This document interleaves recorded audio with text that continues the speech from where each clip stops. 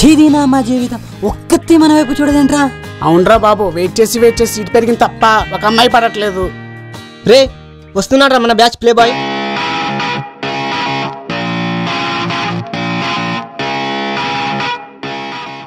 Life అంటే వీడిదిరా మామ.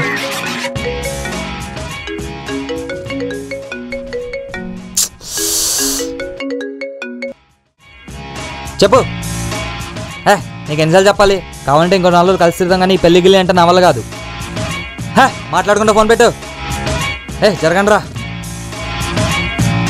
హే ఎవరు మా ఫోన్లో? అదా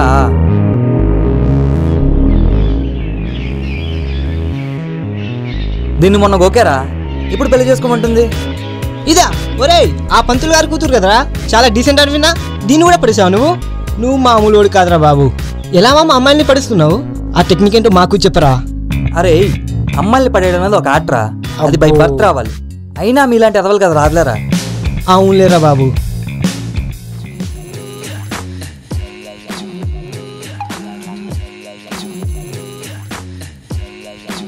హే మామ, అమ్మాయి నన్ను చూసి నవ్విందిరా. నువ్వు అక్కడే మిగిలేవరా, అందుకే నేను చూసి నవ్వుతుంది. ఆ అమ్మాయి నాకు పడిపోయిందని కుళ్ళురా మీకు.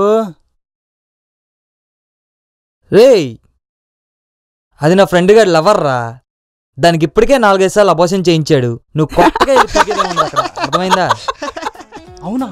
ఆయన ఒక్కరు కూడా కాలిగలేరండి మా. కొన్ని రోజులైతే డిక్షనరీ నుంచి ఒరిజినల్ అనే పదమే తీసేస్తారు. తీసేద్దాం పదండి పోదాం. పదండి.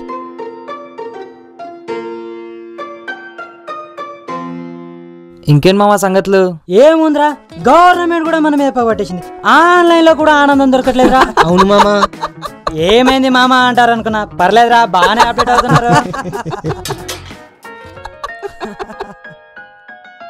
అరే తమ్ముడు నాకు జాబ్ వచ్చింది. కంగ్రాట్స్ అన్నా. ఏదేమైనా సాధించావన్నా. శాలరీ ప్యాకేజ్ ఎంతన్నా? 70,000 రా. ఏదేమైనా నువ్వు పడ్డ కష్టానికి ఫలితం దక్కిందన్నా. నాదేముంది, అంతా దేవుని దయ. వెళ్ళొస్తా తమ్ముడు.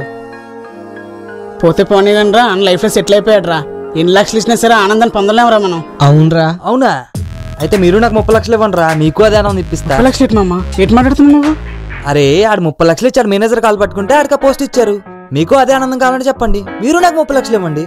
అవునా? హౌలే గారి ఫేస్ చూసినప్పుడే అర్థమైంది లేదని. అయినా 30 లక్షలు ఉంటే మన ఉద్యోగానికి ఎందుకు వెళ్తాం చెప్పు? హ్యాపీగా వడ్డీకిచ్చుకుని బతికేస్తాం గానీ.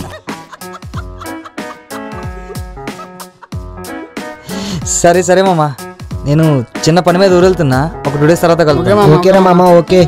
ఏంది మామా, కొత్త బ్రాంచ్ ఏమైనా ఓపెన్ చేసినావే? ఏదోలే మామా, మీ దయా. రే మామా, నిన్ను కనపడే అమ్మాయి ఇంకా రాలేదేంట్రా? అబ్బారే చూసుకొని తీసుకురా.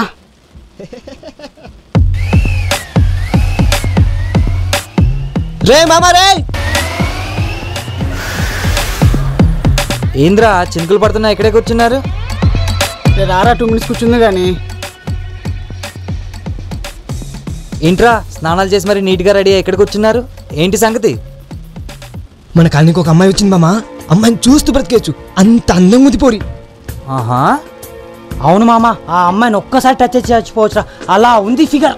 అబ్బా, పెళ్ళంటూ చేసుకుంటే ఆ టైం చేసుకోవాలి మామా. నేనైతే ఎదురు మరీ చేసుకుంటా. అచ్చా, ఆ అమ్మాయి వచ్చే టైం అయిందిరా, అందుకే తడుస్తున్నా, ఇక్కడే కూర్చున్నాం. అర్థమైందిరా. చెత్తకాత కుక్కలా మీరు ఇక్కడ కూర్చున్నప్పుడే ఏ అమ్మాయిని చూసా సొల్లు కాచడానికని.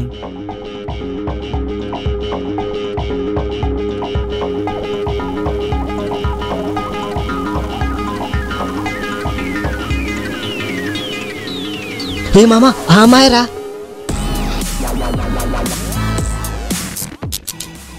ఇదా? దీంతోనే కదా మామ నేను 2 రోజులు పడుతుంది.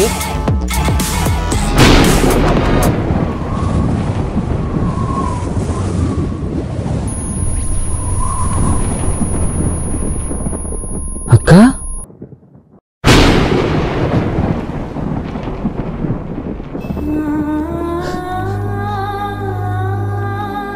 దీన్ని మొన్న ఓకేరా, ఇప్పుడు పెళ్లి చేసుకోమంటుంది. అది నా ఫ్రెండ్ గారి లవర్ రా, దానికి ఇప్పటికే 4-5 సార్లు అబోషన్ చేయించాడు. నువ్వు కొత్తగా అర్థమైందా? అరే తమ్ముడు నాకు జాబ్ వచ్చింది. కాంగ్రెస్ అన్న. అరే ఆడు 30 లక్షలు ఇచ్చాడు, మేనేజర్ కాల్ పట్టుకుంటే ఆడికి పోస్ట్ ఇచ్చారు. మీకు అదే ఆనందం కావాలంటే చెప్పండి, మీరు నాకు 30 లక్షలు ఇవ్వండి. ఏ మామ ఆ అమ్మాయిరా? ఇదే దీంతోనే కదా మామ నేను 2 రోజులు పడుకుంది.